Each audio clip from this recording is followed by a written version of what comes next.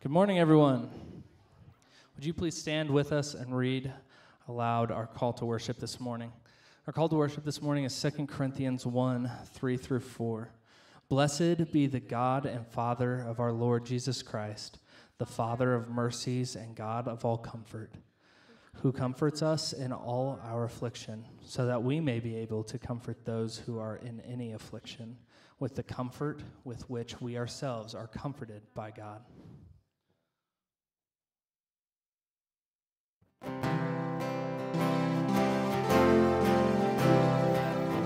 We're going to learn a new song this morning, and so we're going to sing it right now, and then later after the message, we'll get a chance to sing it again together.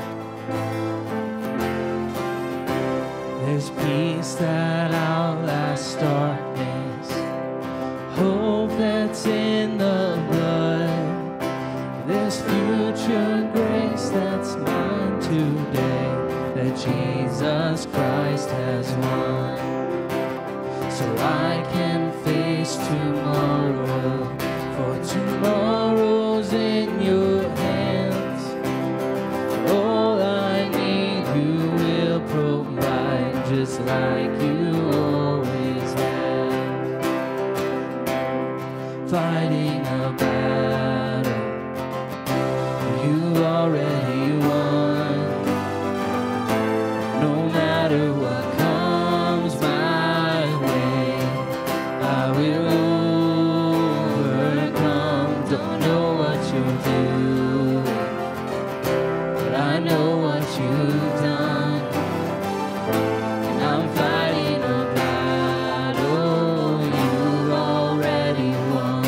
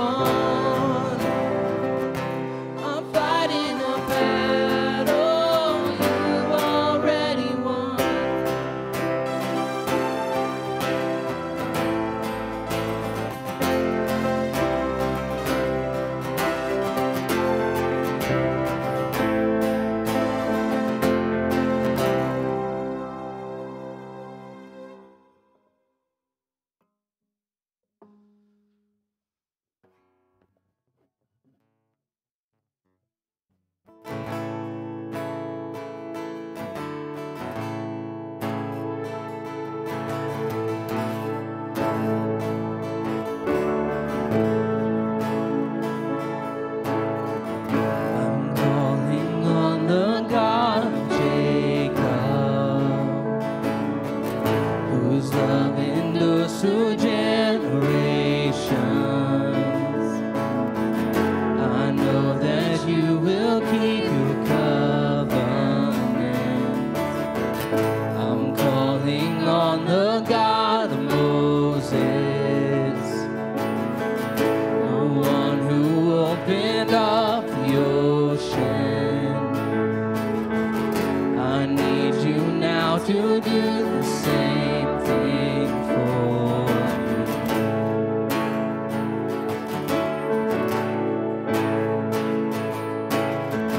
Oh God, my God, I need you. Oh God, my God, I need you now. How I need you now. Oh rock of ages, I'm standing on your faithfulness, your faithfulness.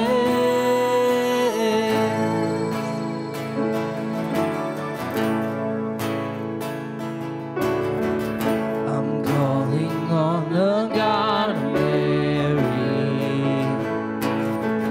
whose favor rests upon the lowly. I know with you all things are possible. I'm calling on the God of David, who made a shepherd boy courageous. I may not face Goliath, but I've got my own giants. Oh God, my God, I need you. Oh God, my God, I need you now. How I need you now. Oh rock of ages, I'm standing on your faithfulness, on your faithfulness. Oh God, my God, I need you. Oh God, my God, I need you now. How I need you now. Oh rock of ages, I'm standing on your faithfulness, on your faithfulness.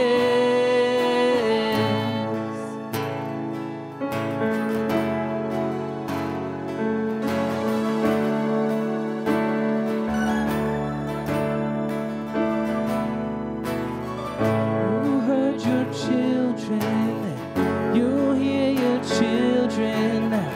You are the same God, you are the same God. You answered prayers back then, and you will answer now. You are the same God, you are the same God. You were providing then, you are providing now. You are the same God, you are the same God. You moved in power then, God move in power now.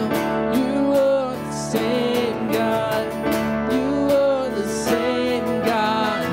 You were a healer then, you are a healer now. You are the same God, you are the same God. You were a savior then, you are a savior now. You are the same God, you are the same God. Oh God, my God, I need you. Oh God, my God, I need you now. How I need you now. Oh rock of ages, I'm standing on your faithfulness, on your faithfulness. Oh God, my God, I need you. Oh God, my God, I need you now. How I need you now. Oh rock of ages, I'm standing on your faithfulness, on your faithfulness.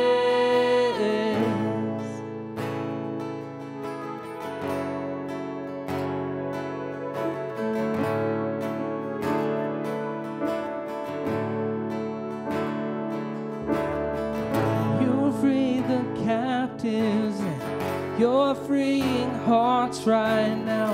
You are the same God. You are the same God. You touch the lepers and I feel your touch right now. You are the same God. You are the same God.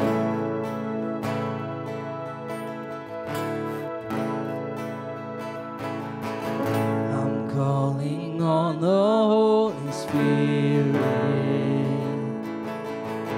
Almighty river, come fill me again. Come and fill me again. Come and fill me again. Hebrews 13:8 says Jesus Christ is the same yesterday and today and forever. Amen.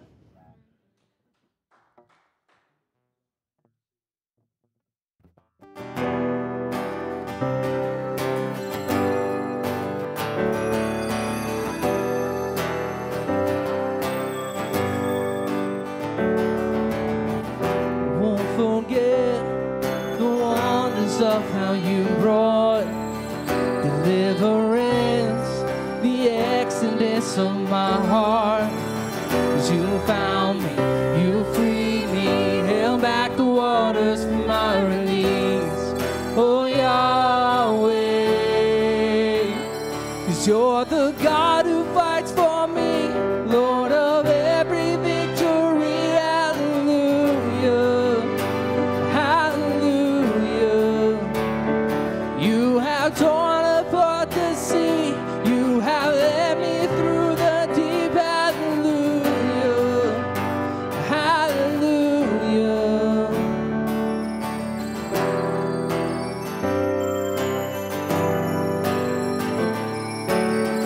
A crown by day is a sign that you are with me. The fire by night is the guiding light to my feet. 'Cause you found me, you freed me, held back the waters for my release. Oh Yahweh, 'cause you're the God who fights for me, Lord of every victory. Hallelujah, hallelujah. You have torn apart the sea, you have led me through the deep. Hallelujah, hallelujah.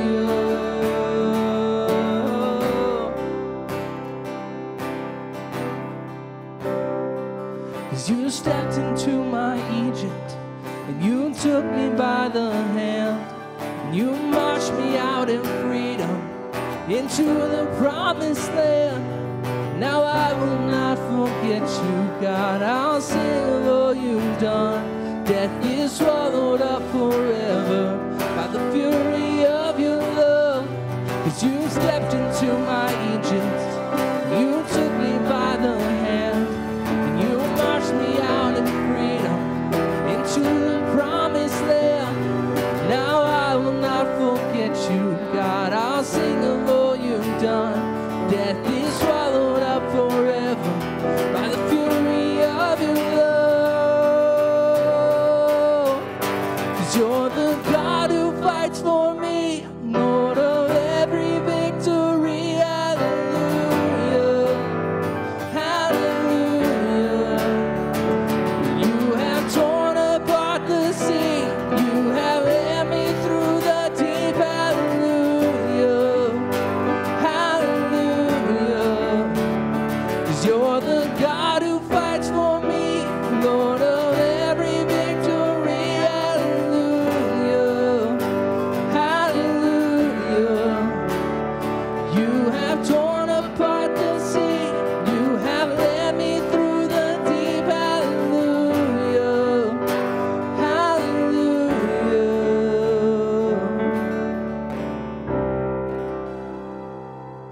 Would you please be seated?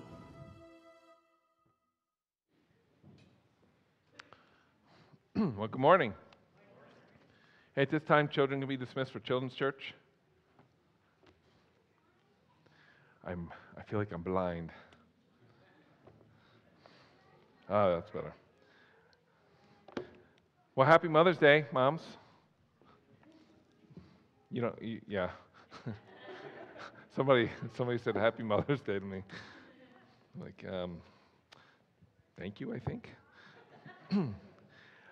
Just a few announcements. Today, as you walked in, you saw the baby bottles as you were walking in. That's, if you don't know what that's all about, that's one of our ways to support Life Choice Pregnancy Center. So you take one of those home, you fill it with, change or money, and then you bring it back, and then we give that to Life Choice as a way of just funding them and helping them do what they're doing in Cheyenne, which we are completely supportive. We love what they're doing. And then next week, if you're curious about the worship team, if you want to know more about how you might be able to serve on the worship team, next week after stop by room 5 after the second service for pizza to chat with Thomas and some of the worship team about whatever area you may be interested in. So that's just, we're looking to fill up our worship team, and so that's next week. And then June 4th, we're having a church picnic. So we're still going to have our worship services here, but there's going to be a group that's going to be, I think they're going to be camping. I don't camp. My version of camp is a hotel, a nice warm bed, and a TV. Yes, they're camping. But they'll be up there, and there'll be food ready, and so if you're like me and you're really not into camping, you can drive up right after the service and meet up with everybody that's going to be up there. There will be hamburgers, hot dogs. Bring a side to share, along with some kind of camping chair. All right, sound cool? Awesome. All right, we're going to pray. And what we'll do is, I'm just going to guide us through our time of prayer. We've got a full service. Rachel Abraham is going to come up later towards the end of my message, and we're going to talk about some things. And so I'm just going to guide us through a time of prayer. So let's do this. Let's just start just quiet our hearts, quiet our minds, just in your own heart. Just ask God to prepare your heart for today. And then I'll just pray for some of the things that we have listed that we want to pray for.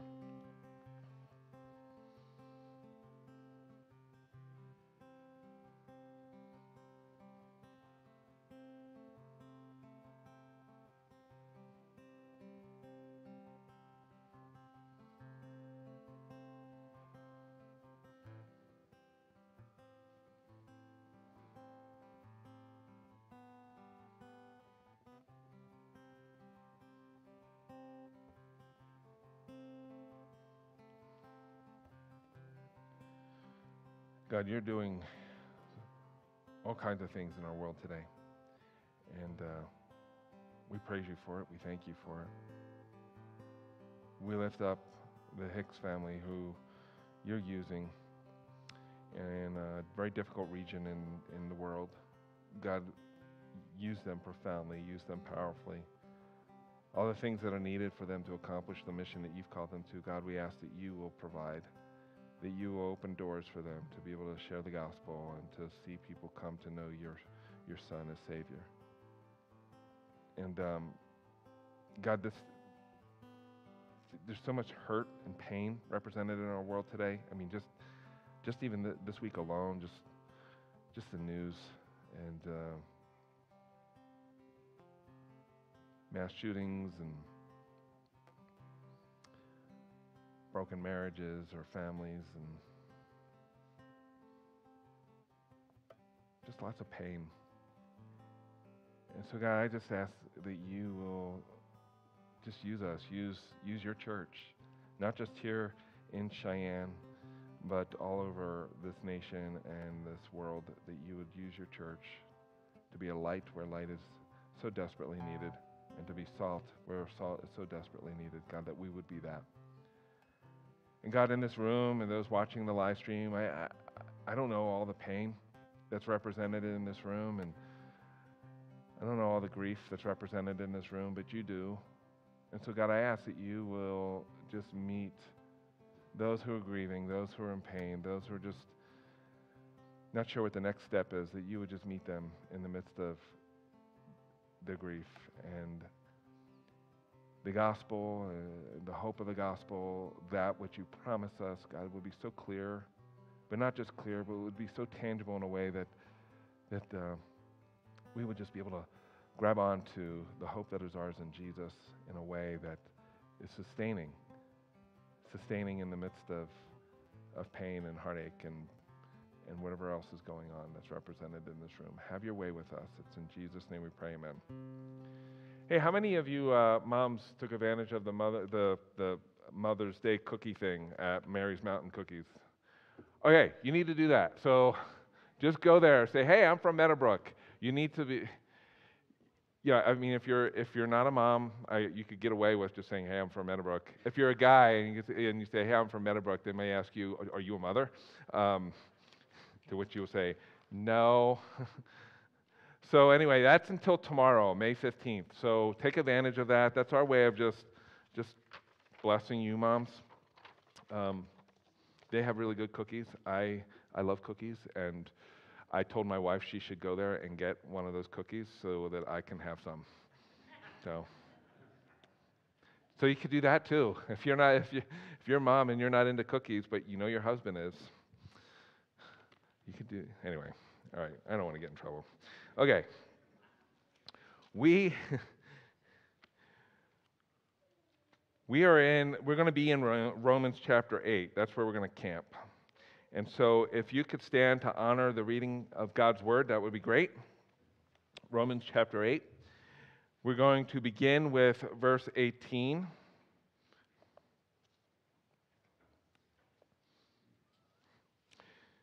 This is the word of the Lord. For I consider that the sufferings of this present time are not worth comparing with the glory that is to be revealed to us. For the creation waits with eager longing for the revealing of the sons of God.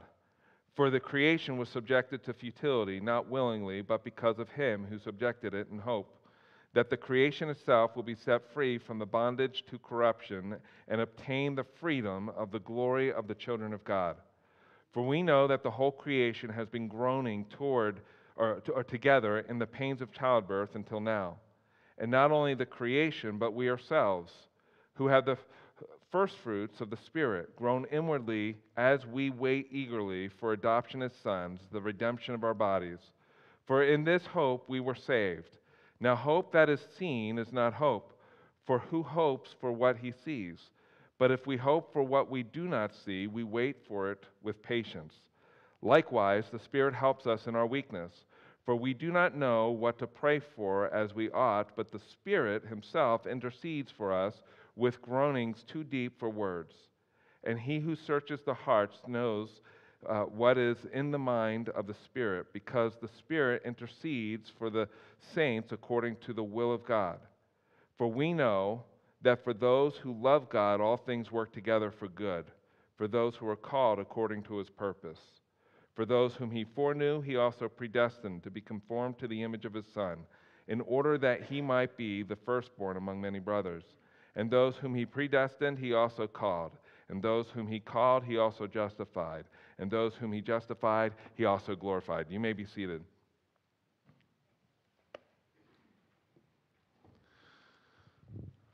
So, why preach a sermon on overcoming or surviving overwhelming grief on Mother's Day? Well, I don't know if you know this, but statistically speaking, women in childbearing age tend to suffer from depression, I believe two times more likely to suffer from depression than men. My wife and I are going to be celebrating this Tuesday our 25th wedding anniversary. And so, yeah, it's pretty cool. It's gone by really fast. We have 2 sons. And I know that that just watching my wife, be a mother, it's difficult for moms. Especially when you see your child doing things you don't want them to do, or your child is dealing with something that you have no control in helping your child, through, other than maybe lightening the burden a little bit. So I think this is very appropriate. I think it's very appropriate that we address grief and how your faith can survive grief or overwhelming grief, and what that looks like. The Apostle Paul experienced, I think, a lot of grief. Well, he certainly suffered a lot. I don't know if you've ever suffered to the point where you found yourself in a state of depression, but it's easy to fall into that place. Tim Keller said something I thought was interesting. I read this week from his book titled Walking with God Through Pain and Suffering. He said this, he said, "No matter what precautions we take, no matter how well we have put together a good life, no matter how hard we have worked to be healthy, wealthy, comfortable with friends and family, and successful with our career, something will inevitably ruin it." Any of you have dreams that didn't pan out the way that you wanted them to? Right? Some of you probably are, dealing with grief over that. On October 9th, 2021, Cliff Abraham succumbed to complications due to COVID and died. Many of you know who he was and who he is. As my grandma would say, this, when it comes to death, this is for the Christian anyway. This is not goodbye. This is see you later. But it doesn't take the sting of death away. Cliff and his wife Bonnie, they hosted a life group. Cliff loved Jesus. It was obvious. Frequently after the worship service, he and I would talk for a little bit. He loved his wife, his children. Rachel would be described as a daddy's girl. She's going to talk a little bit about that later on today. I preached on Romans chapter 8 at his memorial service that was held here. And I'd like to think of this message as part 2 of that message. The one verse that I didn't spend a whole lot of time reflecting on at Cliff's memorial service is Romans chapter 8, verse 18. And that's the one I'm just going to camp on for the rest of our time together. We'll look at other verses. So my encouragement to you is if you have a Bible that you're able to open to it. If you're looking at your Bible on your digital device, a phone, iPad, or whatever, that you just want to hang out in Romans chapter 8, because we're just going to camp there. I think, well, my hope is that you'll be helped through our time together in Romans chapter 8. But I just think about that. Think about Romans chapter 8, verse 18. For I consider that the sufferings of this present time, not the past, not the future, but the sufferings that I'm experiencing now, that the sufferings of this present time are not worth comparing with the glory that is to be, future tense, revealed to us. That the sufferings of this present time are not worth comparing to this great glory that's going to be revealed to us. There's so much in that verse that I think is helpful. Rachel was the one who submitted the topic, hey, I think it would be good for you to address, grief and how your faith, can survive, overwhelming grief. She asked to meet with me. She's a part of the youth group. This is the last, her last year in high school. But she asked to meet with me, and we met at Dadsbog and talked about it. And she said, I'm struggling. I don't want to get into everything she's going to say later on, but she said, I'm struggling with my faith and just this overwhelming grief, over the loss of my father. And as I reflected, as we had that conversation, as I reflected upon that conversation since then, there's so much that helps us in verse 18 that Paul offers here.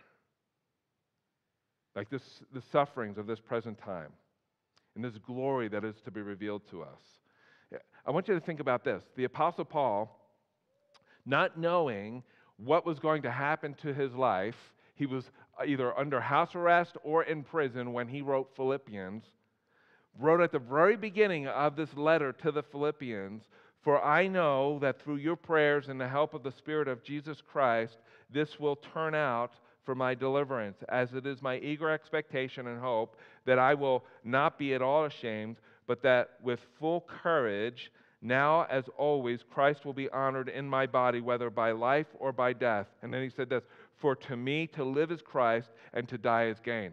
And later on in his little letter to the Philippians, he said, I don't know, I'm kind of torn. I don't if God delivers me from this prison and he allows me to live, well, then it's fruitful labor for Jesus Christ that I can continue to enjoy. If he doesn't let me go home, if I do lose my life, then it's gain. That's the way he looked at death. When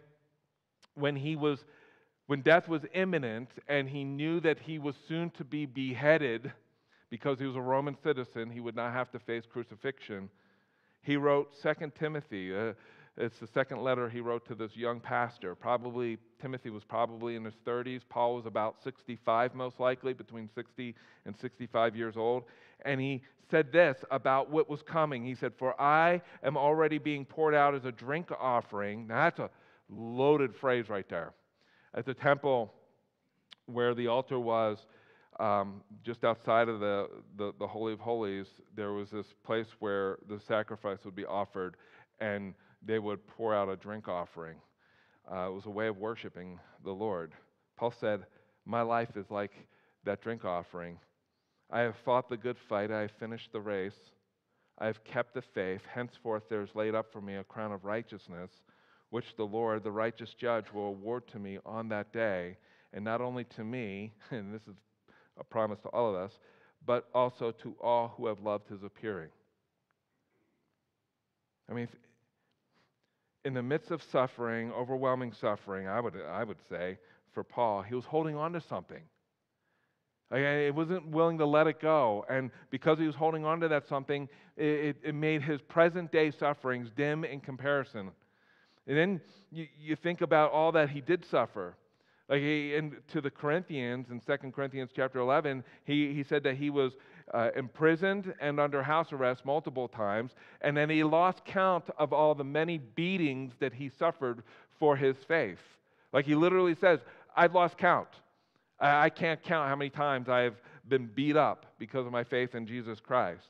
And then he continued to go on, and he said, for 5 times I received at the hands of Jews the 40 lashes less one, it's 39 lashes. 3 times I was beaten with rods. Once I was stoned. 3 times I was shipwrecked. A night and a day I was adrift at sea, on frequent journeys and dangers from rivers, dangers from robbers, dangers from my own people, danger from Gentiles, danger in the city, danger in the wilderness, danger at sea, danger from false brothers, in toil and hardship, through many a sleepless night, in hunger and thirst, often without food, in cold and exposure, and apart from other things, there is the daily pressure on me of my anxiety for all the churches. That's a lot.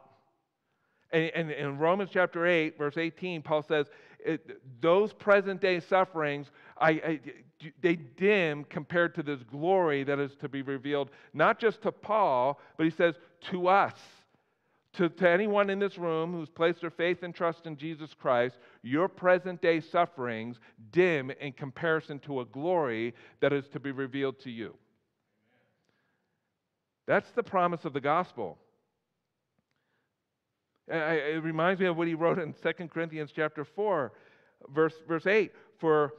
Let's read this together. Ready? For we are afflicted in every way, but not crushed, perplexed, but not driven to despair, persecuted, but not forsaken, struck down, but not destroyed, always carrying in the body the death of Jesus Christ, so that the life of Jesus may also be manifested in our bodies. So there's really just 2 points here in my sermon. The first is that we will suffer before we experience glory. Now I want to define what that glory is, because there are some pastors, so-called pastors in the church who would say that we were destined for a type of glory that makes us the center of God's universe. That is not what Paul's saying here. There's a glory that is to be revealed to us, that will be given to us, that we will experience, but it's not about us. It's about who this God is. God is the center of his universe, and that is good news. That is really, really good news. Think about it. If you, like Keith Miller is not as good as it gets, and neither are you. You're not as good as it gets. God is as good as it gets. The ultimate gift that God could give to you is the greatest reality in all the universe, and the greatest reality in the universe is not you, and it's not me, it's God. That's why God is the center of the universe. It's all about Him. And Paul says, the present-day sufferings, in light of this glory that this God is going to give to us, makes all my sufferings dim in comparison. Like, who are the sons of God? The sons of God are the children of God. If you're a Christian, listen, if you are a Christian, you are a child of the living God. That's what Paul says here. Like, if you are a Christian, you are a son, you are a daughter of the God of all creation. And you know what that means? Here's what it means. It means that He loves you as a father loves a son or as a father loves a daughter. We had an elder board meeting this week, and I was talking to one of our elders, and we were praying for him, and I said, because he's dealing with some health issues. And I said, God is, as I was praying, I was reflecting on that, God will be is infinitely a better husband than he ever could be to his wife. That God is infinitely a better father than he could ever be to his children. Dads, I know this is a Mother's Day, it's Mother's Day today, but dads, God will infinitely always be a better husband than you could be to your wife.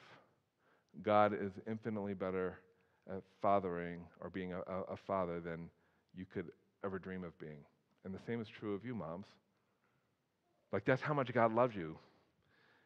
So Paul's reflecting on this, like, God loves me so much that there's design and purpose behind the sufferings that I'm experiencing today. And they dim in comparison to what He has in store for me in the future. And to be a child of God is to be a person who has received the abundance of grace and the free gift of God's righteousness. That's Romans chapter 5. Where Paul says, therefore, as one trespass led to condemnation for all men, so one act of righteousness leads to justification and life for all men. You know what that means? That means what Paul wrote in Romans chapter 8, verse 18, is for you, and no one will ever take that away. And the only one that has the ability to take that away has promised that He will never take that away. So Paul says, in the midst of my present day sufferings, there's this glory that's waiting for me. In 2 Corinthians chapter 4, should have had that as a second passage. So Paul writes this, he said, so we do not lose heart. Think about that. We do not lose heart. Why, Paul? Though our outer self is wasting away. Anybody feel that? Right? Like, my neck hurts this morning. I don't know why. It's the way I slept. Though our outer self is wasting away, our inner self is being renewed day by day. For this light momentary affliction is preparing for us what? Say it together. An eternal weight of glory. Well, what does that look like? He says, well, it's beyond all comparison as we look not to the things that are seen, but to the things that are unseen. For the things that are seen are transient, but the things that are unseen are eternal. Like, that's the glory that is to be revealed to us. And all through the epistles, not just the ones that Paul wrote, but through the epistles and through the Gospels and even through the Old Testament, we're reminded that there is a glory that will be revealed to us. And so you're wondering, okay, Keith, so how do I survive overwhelming grief? And how does my faith survive that? You got to hold on to the reality that there's purpose and design behind your present day sufferings, and that those present day sufferings they don't compare to the glory that God has for you. Like, He is doing something in your life to prepare you for this glory that He promises to give you. This is, I don't know if you want to call this my soapbox or whatever, but this is why the teaching that financial blessing, physical well-being and easy living is always the will of God for your life is an abomination. And because nowhere are we promised an easy life. Paul, look at Paul. I mean, like verse 18. It's all there. These present-day sufferings. Paul didn't have a Mercedes-Benz. He didn't have the job that he always, he didn't have financial security. I mean, we learned that from 2 Corinthians chapter 11. He was shipwrecked. He was at sea. He was frequently spent the night outside in the cold without food. And he says those sufferings dim in comparison to the glory that is to be revealed to us. Listen, God's will for your life is not a suffering-free life, because to follow Jesus requires a cross-bearing life. The one we follow warned us in this world. This is what he said. He said in John 16, in this world you will have trouble, but take heart, I have overcome the world. So moms, like when you're looking at your children, like we have moms all over the spectrum here. We have new moms, and we have grandmoms, and we have great-grandmothers that are represented here as a part of, Meadowbrook Church. And as you look at your children or your grandchildren, and you're scratching your head, how is God going to turn this around? You can know that there's design in the midst of suffering. And it might not go the way that you want it to go. Like one of the ladies who's not been at Meadowbrook for some time because she's been undergoing cancer treatment for pancreatic cancer. I saw her yesterday, and it's a reminder to me that that there's something, God is doing something, and it might not go the way that we want it to go, but He's doing something. There's purpose and design behind it, and the pain that we experience now dims in comparison to the glory that He's going to reveal to us. So we don't lose heart, Paul wrote to the Corinthians. Jesus said, in this world you're going to have trouble, but take heart. I've overcome the world. Here's the other thing that is important to keep in mind. Just because you're suffering, so whether that's the death of your husband or your father or your mother or somebody close in your life, or whether that's cancer or the loss of a job or whatever it is that is your present day suffering today, that doesn't mean, listen, that does not mean that God is displeased with you or that He's angry with you. It could mean that He's disciplining you, and there is a lot in the Bible that teaches that if you sin, that the repercussions of your sin could be a form of discipline from the Lord that will hurt. I mean, I've shared the story of my father who had an affair. I don't think he was fully repentant, and 2 weeks before he died, he told the place where he worked that he told them a lie about his marriage, and then 2 weeks later, he took a bath and had a massive heart attack and died in the bathtub. And I believe the Lord was disciplining him. But most of the things that you experience when it comes to pain, whether it's cancer or a death in the family or whatever it may be, is not necessarily because God is displeased with you. It's because He's treating you as a son or a daughter. He's disciplining you. He's molding and shaping you. And some discipline is the result of sin, and some discipline is God is doing something in your life. He's molding and He's shaping you for this future reality that you will receive. Hebrews chapter 12 says this. It is because these were suffering Christians. That if you read Hebrews, you'll discover that there's a group of Christians that were suffering for their faith. They had some of them lost their homes, some of them were in danger of losing their lives, maybe some of them even got sick, and the author of Hebrews, who we don't know who wrote Hebrews, said this: it is for discipline that you have to endure. God is treating you as sons. He's treating you as children, as His children. For what child or what son is there whom his father does not discipline? If you are left without discipline, in which all have participated, then you are illegitimate children and not sons. For the moment all discipline seems what? Painful. Anybody like, yeah. It hurts rather than pleasant, but later it yields the peaceful fruit of righteousness to those who have been trained by it. I, you know, I tend to be the disciplinarian in our family. Now, both boys are old enough to where like Seth is still, like he's 12, so his voice is changing. He just discovered he has an Adam's apple. I don't know what's going on with him. He's like, Dad, I have an Adam's apple. Well, yeah. He's like fascinated by this. And his voice is changing. Why is my voice changing? Because you're going through puberty, which is a reminder that pretty soon you're going to lose your brain. It's puberty-induced amnesia. That's what I call it, where your child enters that stage where they forget who they are and they forget who you are in the house. I'm the parent, you're the child. Remember that, right? And so, but we were talking about this yesterday, about just some of the discipline. One time, my boys are going to kill me. One time Nathan said something. When he was, I don't even know how old he was. You know, the first child tends to get the more severe discipline than the second child, right? Because the first child, you're just trying to figure it out. Second child, you're like, okay, I can relax a little bit. It's going to be okay. Third child, I don't know what happens there. We just have 2 children. But so how many of you have 3 children? Okay, so you know. He said I don't even know what word he said. He said something he heard at school. He said a curse word. And so, don't judge me for this. But he had to sit for, I don't know, a minute or 2 minutes with a bar of soap in his mouth.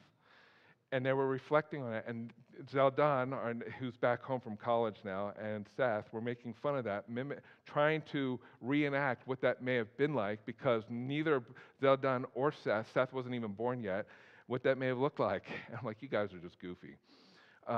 When I disciplined Seth, there were 3 strikes. We had like a 3-strike rule. There was a warning, and then there was you sit on the couch, because we wanted the bedroom to be a kind of a safe place for them. So we didn't send them to their bedrooms, because we wanted that not to be a place of discipline, but a place where they can just be whoever. And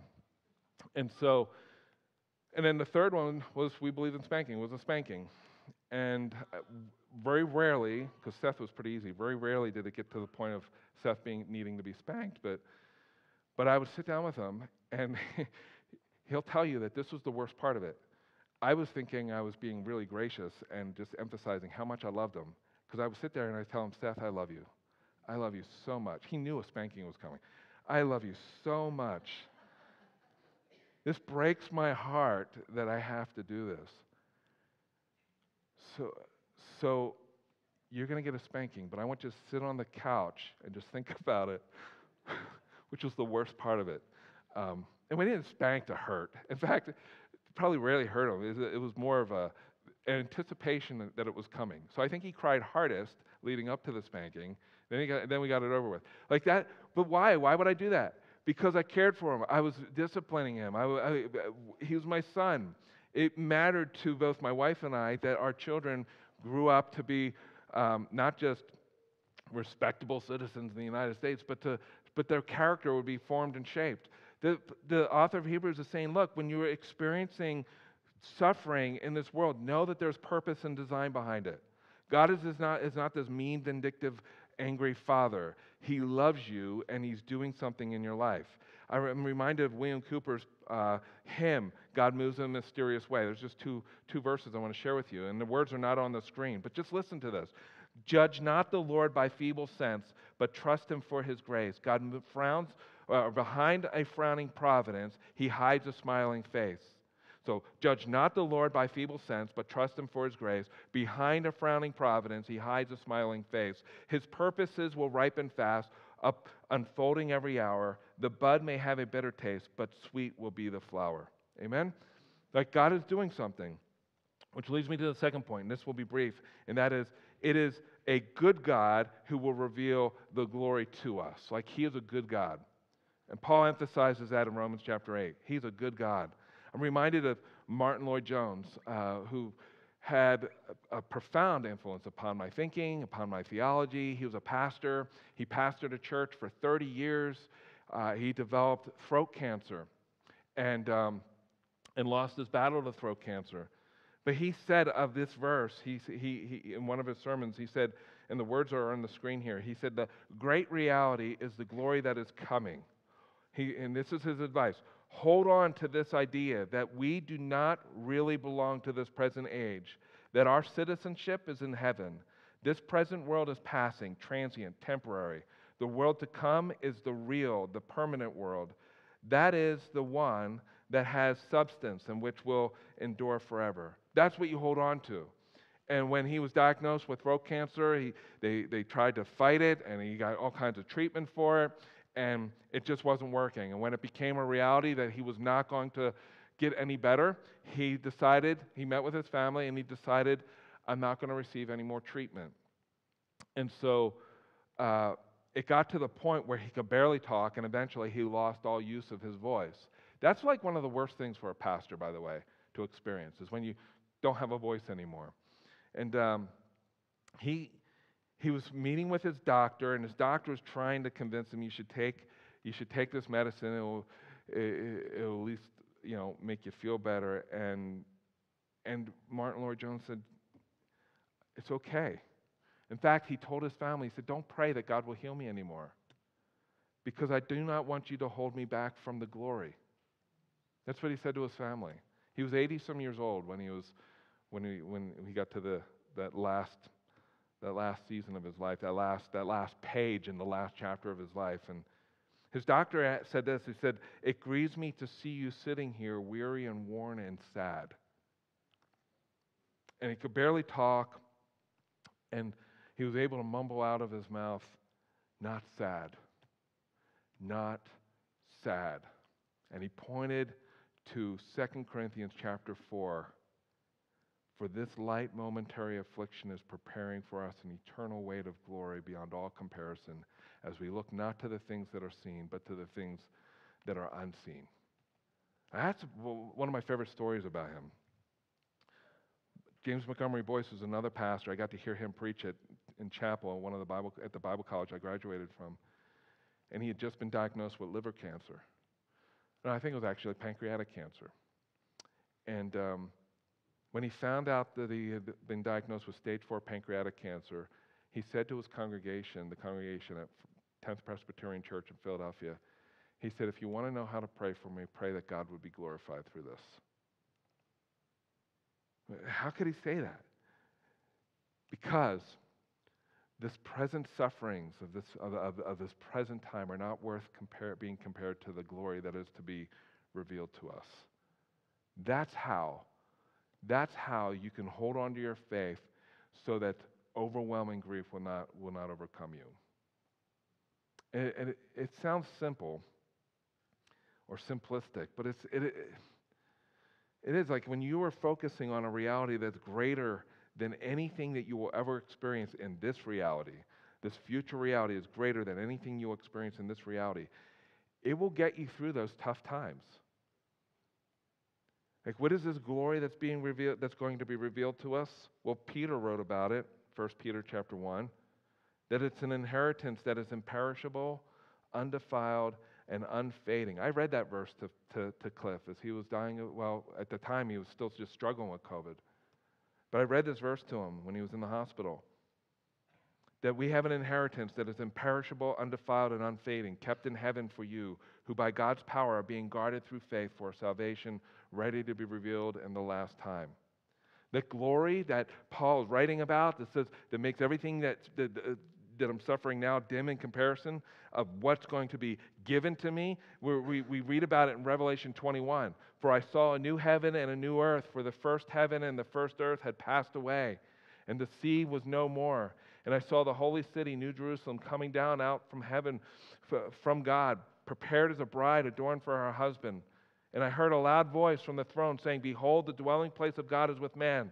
He will dwell with them, and they will be his people, and God himself will be with them as their God. Listen, he will wipe away every tear from their eyes, and death shall be no more. Neither shall there be mourning, nor crying, nor pain anymore, for the former things have passed away. And he who was seated on the throne said, behold, I am making all things new. Amen? Like, that is the coming glory that we will receive. And everything else dims in comparison. Rachel, you can come up. So I'm going to have Rachel come, and we're going to talk. So you can have a seat there. This is Rachel. Say hi, Rachel. Hi. Many of you know who she is. Yeah, it's on. Is it on? Yes, you're on. Cool. But one of the things, you reached out to me and you asked to meet with me because you were struggling. And I thought it would be good for everybody here and those watching the live stream to kind of hear a little bit of that story and also that part of that conversation we shared. So why don't you start, and we can have a conversation while you share. All right. So Pastor Keith likes to do this thing in youth group. Like once in a while, he will do basically a questionnaire like he does normally in church. And before he did this questionnaire, months beforehand, like I kind of went through this really like dark, deep spot in my life, going through grief, depression, and it was just taking over. And I honestly had no interest in going to church anymore, if I'm being honest. And the main reason I went to youth group was basically to make my mom happy. And I didn't really feel the need because I was almost having like this fight with God, like, why did he do this? And because church was a huge part of my father's life. And going to church with my dad was always something we did as a family. And so when he wasn't there anymore, it kind of just didn't feel right.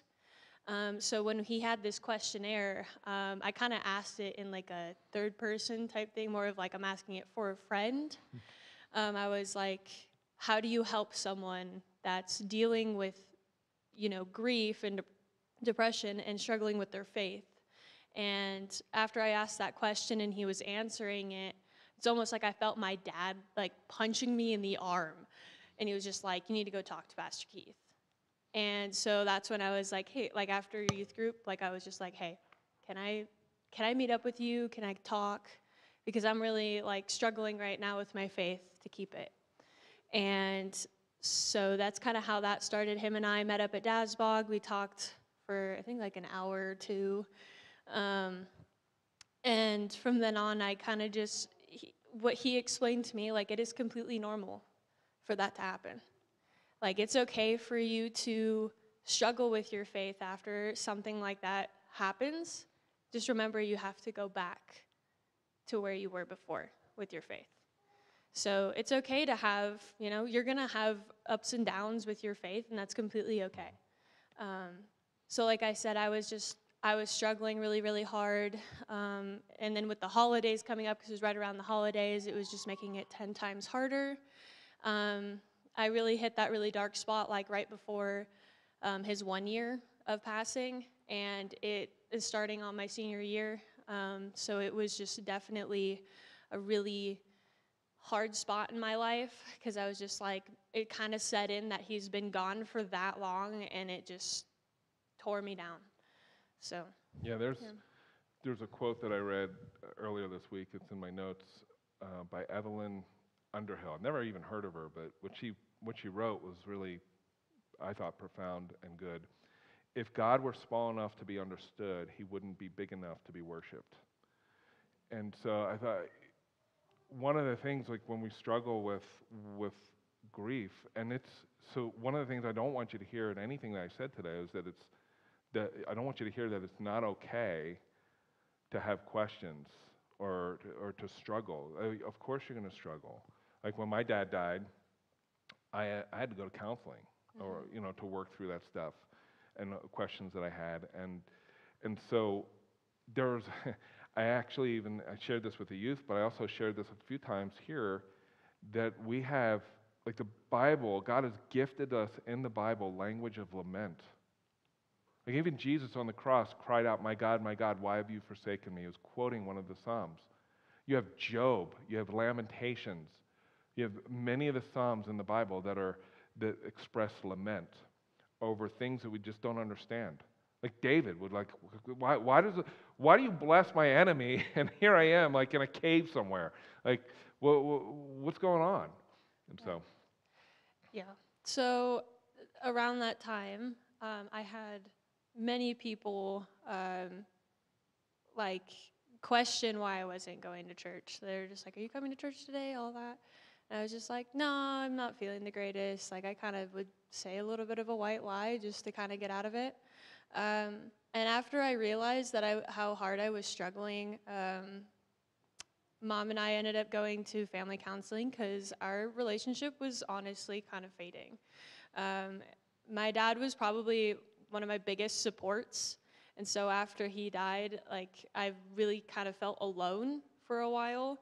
But as Mom and I went through family counseling, it got a lot better. That was another time in my life where I'm pretty sure Dad was just like, "Dude, go get some help." Like, like my dad was one of those people who was just like, he would like kick you or punch you, be like, "Go get help," you know. So within that time, I almost became sort of a skeptic towards God because I was like, why would he do this stuff? Is he really in heaven? Like what is like I was like, what is happening? Like is it really true that he went to heaven? Is he really watching over me? Is it just like after you die, is it just black screen, nothing else, you know? And I almost became kind of a skeptic towards it. And then after a couple months of kind of being a skeptic about it, I was like, my dad would have wanted me to do better. He would have wanted me to try to fix my faith. He wanted me to keep my faith even in the midst of struggling. So that's when, you know, I went to Pastor Keith and, you know, got help. And then I was like, God has glorified so much of this, even in the midst of suffering. All of this is happening for a reason, and I hate that it happens for a reason, but it's all part of his plan. And it was really hard for me to accept that it was a part of his plan, but I finally accepted the fact that it is part of his plan. I'm going to be grieving for Lord knows how long or the entire rest of my life. It just gets easier. mm-hmm. Well, there are all kinds of verses that say the same thing. In Hebrews chapter 11, verse 1, it defines faith, that faith is the assurance of things hoped for, the conviction of things not seen. Mm-hmm. Paul even, we read it earlier in Romans chapter 8, that hope is, we hope in that which we can't see right now. It doesn't mean that it's not a reality. It doesn't mean that it's not real. It's just not here yet. And so there, like that passage in Revelation 21, one day God's going to wipe away the tears that stain our eyes. And there are times where like the wound of my father's death is still there. And so I still struggle every once in a while. But for me, and it sounds like this is what you're doing too, I keep going back to these promises in the Bible, and I hold on to those, just like the Apostle Paul did, just holding on to those. Because they're infinitely greater. Those promises are infinitely greater than any pain that you could experience in this life. And I don't know if you guys have ever heard the song Show Me Around by Carly Pierce. It's a country song, but it talks about, I actually heard it last night. I was at work and I had an earbud in while I was cleaning, and I just had like, you know, one of those enhanced shuffles on where it like adds stuff in. And this was one of the songs that talks about like someone close to you is up in heaven, and one of the lines is, "I've only read about what you've seen and what you're going through." And I kind of keep that in my heart. It's like I've only read it, but your faith helps you believe it. Yeah, that's awesome. So that song that we sang, which the worship team's going to come up and conclude our time in a minute. But I love that line. There's peace that outlasts darkness, hope that's in the blood, the future grace that's mine today that Jesus Christ has won. So I can face tomorrow, for tomorrow's in your hands. All I need, you will provide, just like you always have. And then I'm fighting a battle you've already won. Think about that. I'm fighting a battle that you've already won. No matter what comes my way, I will overcome. Don't know what you're doing. So that's the okay part. Like, you don't have to know what he's doing. You can still have questions. Don't know what you're doing, but I know what you've done, meaning he's been faithful. So he'll continue to be faithful, even though I don't understand, like, why my dad died, or why your dad died, or, why Bonnie's husband passed away. I don't have all the answers, and that's okay, because I know God is faithful. And he's going to continue to be faithful. How do I know that? Because of all that he's done so far. Like what we read in the Bible, the way he's been faithful in our lives. So I'm fighting a battle you've already won. And I love that line. I know how the story ends. We will be with you again. You're the one who saves. You're my Savior, my defense, so we don't have to be afraid. No more fear in life or death. And so, anyway. But a good example, a good thing just to take away from this is that Rachel was struggling, and she had the courage to come up and finally say, can we just talk? It's okay to ask for help. I'm one of those people, I hate asking for help. I'm a pretty independent person. I don't like asking for help. But after I, started conflicting and felt my dad punching my arm, basically, is what it felt like, that's when I was like, okay, I've gone through this for too long. I need to go do something about it. It's good to know when to ask for help. It's okay to ask for help. And if any of you guys are struggling, he's great to talk to. That is for sure. And it really just reassured me after he told me that all of this is completely normal. It is completely normal to struggle with your faith after going through a hard time in your life. Yeah. So if you guys can come up. Thank you, Rachel, for sharing.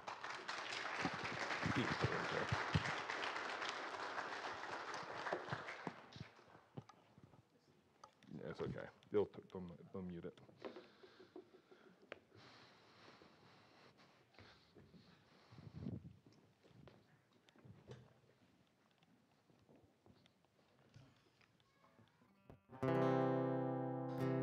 I would invite you to stand if you want to, sit if you want, but just really reflect on this song, reflect on what Pastor Keith just talked about and what Rachel said, and just let this be a reminder of the fact that the battle is not ours. It has already been won. It's already been paid for. God is sovereign above all things. Let's start with the chorus, please, Jason. And I'm fighting a battle you've already won. No matter what comes my way, I will overcome. Don't know what you're doing, but I know what you've done. And I'm fighting a battle you've already won.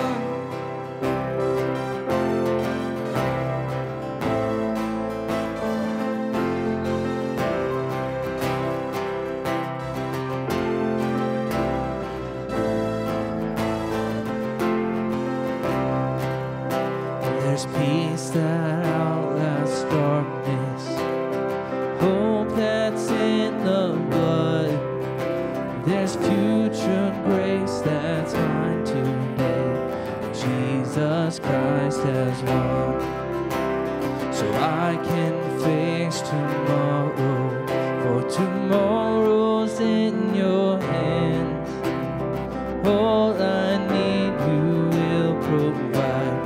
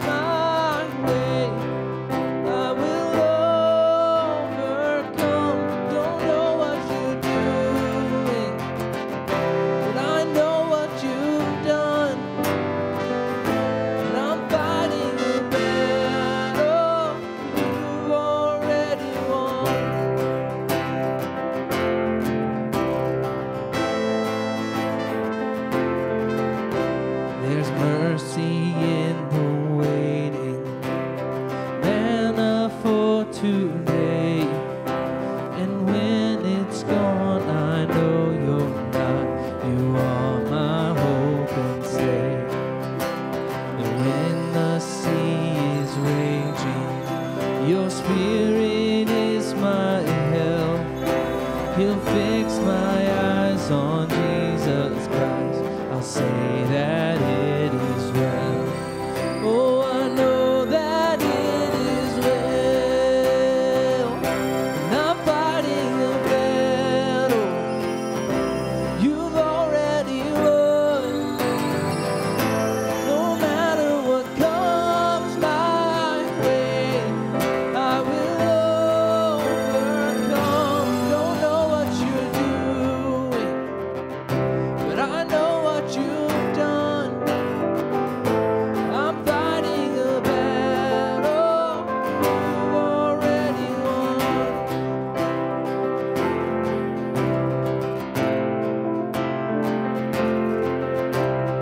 I know how the story ends. We will be with you again. You're my savior, my defense. No more fear in life or death. I know how the story ends. We will be with you again. You're my savior, my defense.